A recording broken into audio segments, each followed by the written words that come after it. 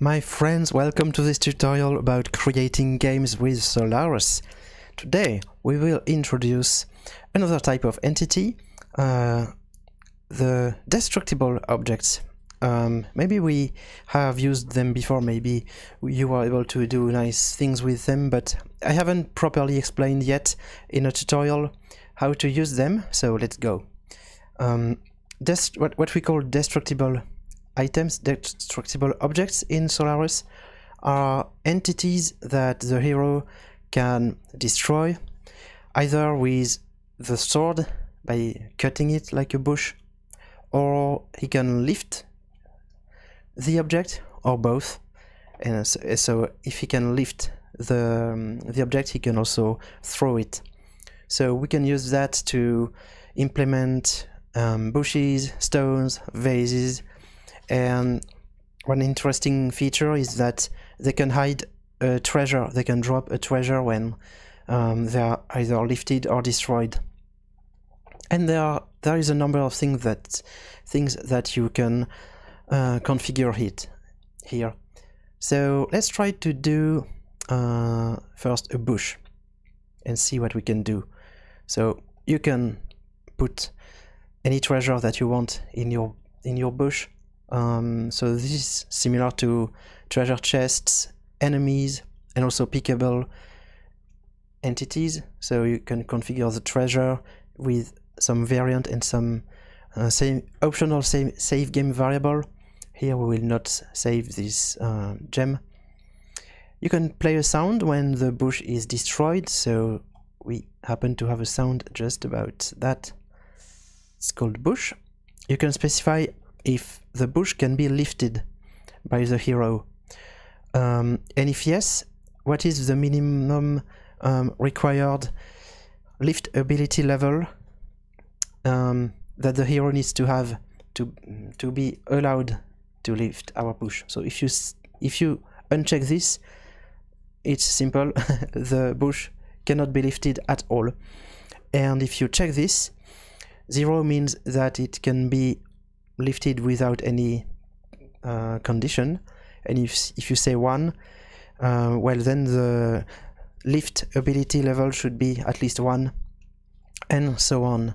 So let's say that we can lift the bush as soon as the game starts, so we don't need any particular item for now. And let's say that it can be cut with the sword, and that's pretty much it. It can also hurt enemies with 1 damage point, which by default translates to life points to enemies. So let's see, we have our bush here. We can already test and see what happens. So we can cut the bush here. We heard the sound and we get the pickable treasure that was inside. Oops. Sorry, I think I forgot to put a teletransporter in that map, so I cannot go back, I have to reload. I wanted to lift the bush this time, so same, we have the pickable treasure, and we can throw the bush anywhere that we want. Let's try to aim at this enemy. Okay, it worked. So he was hurt with 1 life point, 2 and 3. So you can check that indeed he had 3 life points initially. Okay, so that was our first example. Let's replace the bush this time by a stone, so it will be heavier. Play a sound when destroyed this time.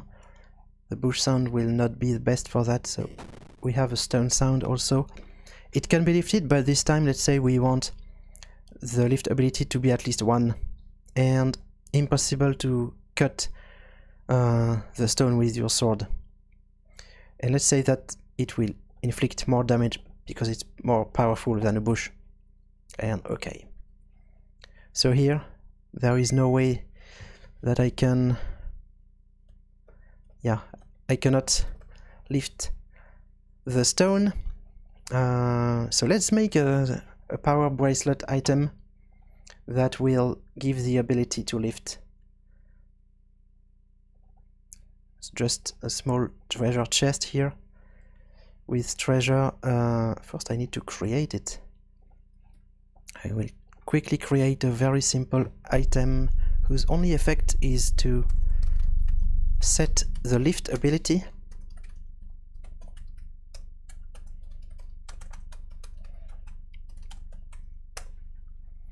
It will be similar to the sword actually.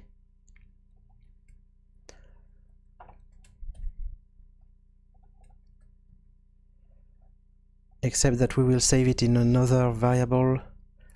Possession, power bracelet, treasure, okay. And when the variant is changed,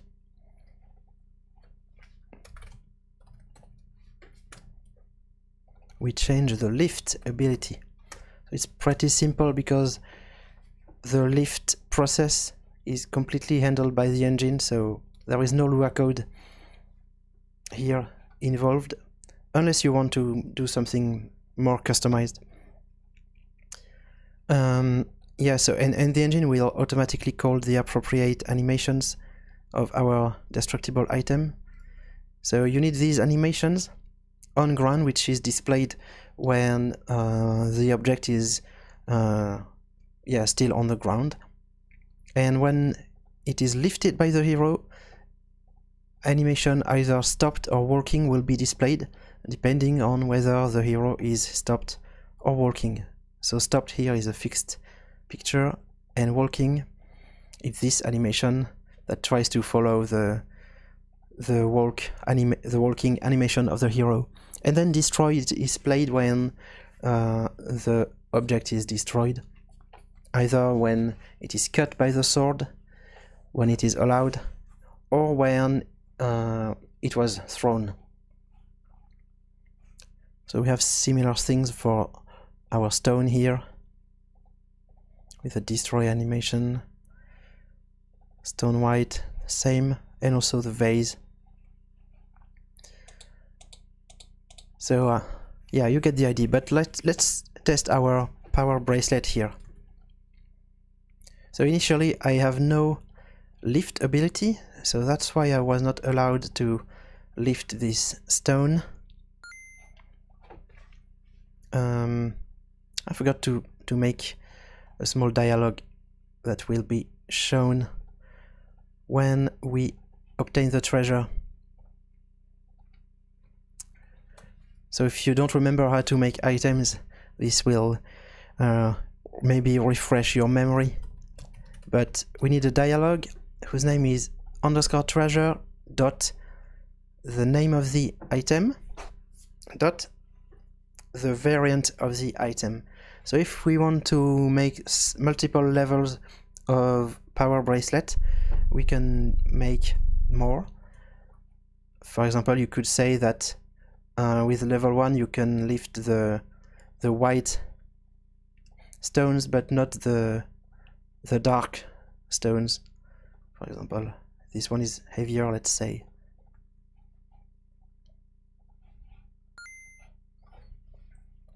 So right now I cannot lift any of them. If I take the power bracelet, oops, I forgot to finish my dialogue. So I created one, but it's empty.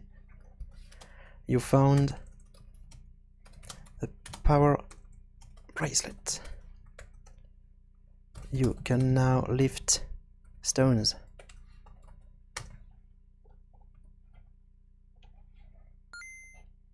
I don't know if the dialogue will fit. Okay, nothing is happening because I also forgot to put the treasure in my chest. Power bracelet. Okay, variant number 1. So it will give me variant 1 of the power bracelet. So normally I should have a treasure sprite here. But I haven't prepared one for the power bracelet for this tutorial, so sorry about that, but please, if you don't know how to do that, please go see the tutorial about treasures.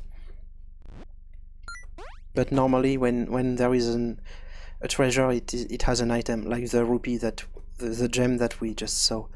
So okay, I was able to lift the light stone but not the dark stone as expected. And if you give variant number 2 of the power bracelet, then the Lua script will set ability number 2, ability level 2, which allows to yeah, illegal direction. Yeah, I have some errors because of that missing sprite that I was mentioning, but and also I forgot to make the dialogue.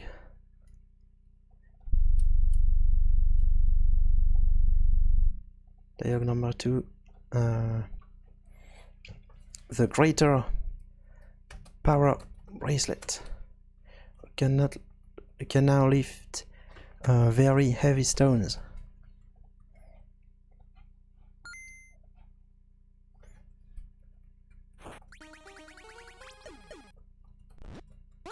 Yay!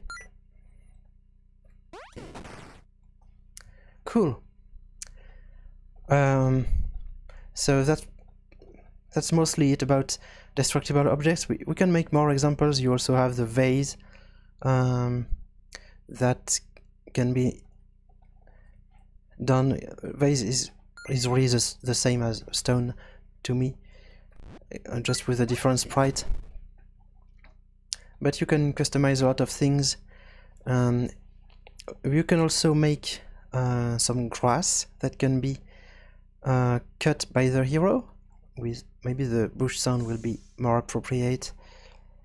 Can be cut, and something special about the grass is that we want it to be traversable. So here, by default, I cannot traverse it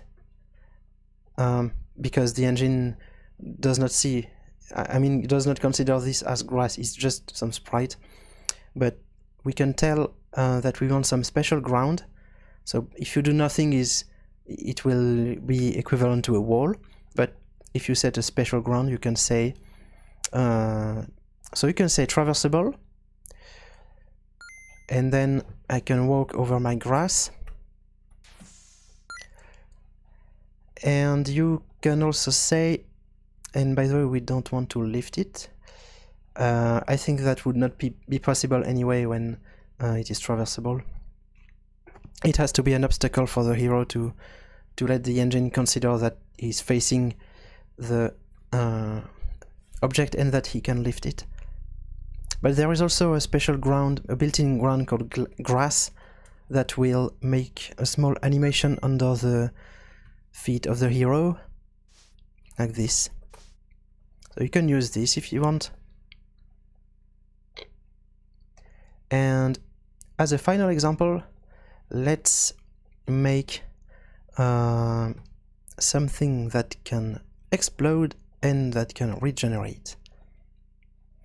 Play a sound when destroy bush. So this was made to allow you to create bomb flowers like in Zelda. And actually I have a nice sprite about that. Yes, it's called Nitrodendron and it comes from Ocean's Heart. So thanks Max for providing such cool sprites with free licenses, so you can use this in your project. It's Creative Commons, like everything I use in these tutorials. But yeah, I think I forgot to say that I wanted to be able to lift it. Can be cut, it's not necessary. If I try to cut it, yeah, nothing happens.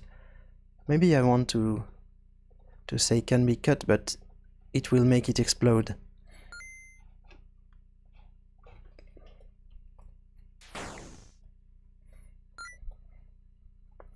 And we said can regenerate, so it will regenerate soon.